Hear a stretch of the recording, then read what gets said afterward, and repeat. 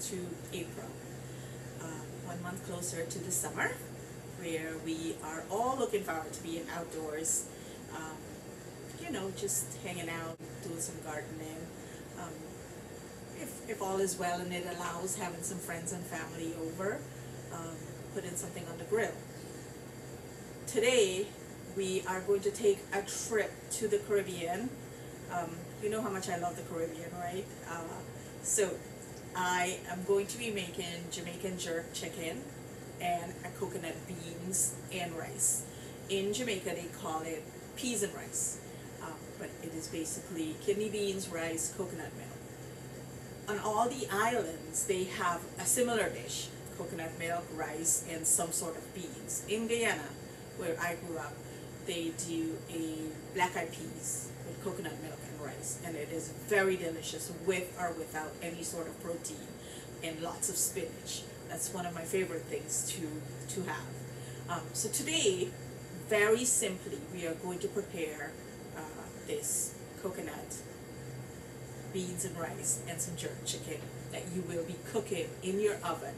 But there's also instructions on how to do this on the grill if you want to do that. In your spice packet, you will have the jerk seasoning, and you will have some cayenne pepper. And the reason for that is that I did not put any cayenne pepper in here because I'm not sure what heat level you are at. So if you want more heat, you add more of the cayenne pepper to your marinade. I will show you how to prepare the marinade and how to marinate the meat. The meat has to be marinated from 2 to 24 hours. Overnight in your fridge is fine. You just make sure you remove it from the refrigerator about 30 minutes before you want to grill it or bake it in the oven. Today, let's cook with intention. Let's cook with gratitude for all we have. So, let's begin. Let's start by preparing our marinade for the chicken. Now remember, this has to be prepared and marinated at least 2 hours ahead of time. 2 tablespoons of oil,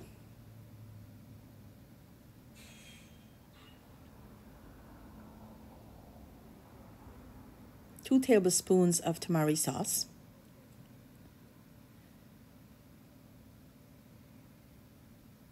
2 tablespoons of lime juice,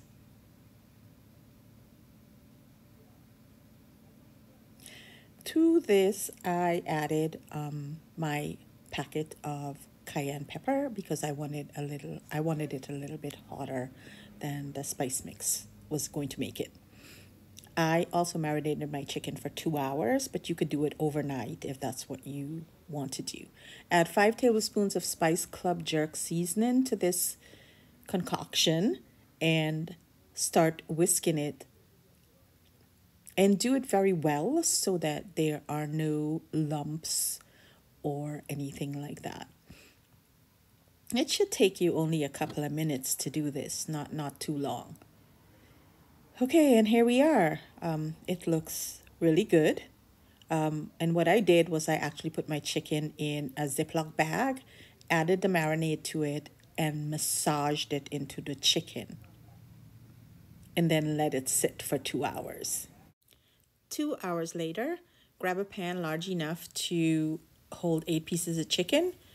Preheat your oven to 375.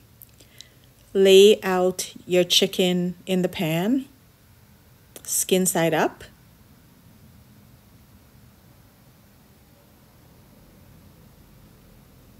Pour the marinade on top of the chicken, as we do not want any of this to go to waste. Place in your preheated oven for 45 minutes. No need to flip the chicken. Internal temperature will be 165 degrees. Chicken is all done. It's a good idea to start cooking the rice and beans while your chicken is in the oven. That way they can both be ready at the same time. You need 1 cup of onions and 2 tablespoons of olive oil. Saute the onions really well. About 5 minutes or so seems to be a good figure usually to go by. 5 minutes of sauteing your onion. And we come back 5 minutes later, and this is where we're at. It's getting a little brown on the edges. So at this time, I'm going to add my beans to that. That is 1 15-ounce can of kidney beans, 2 cups of long grain rice. Stir to combine.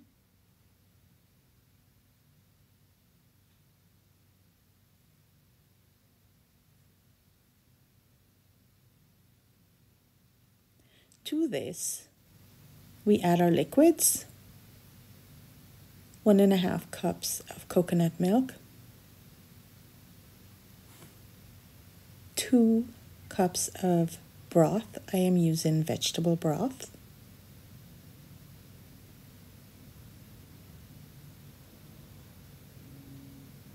We also add to this 1 tablespoon of jerk seasoning,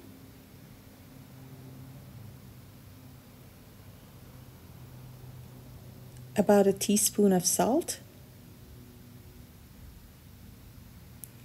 and we stir that to combine well.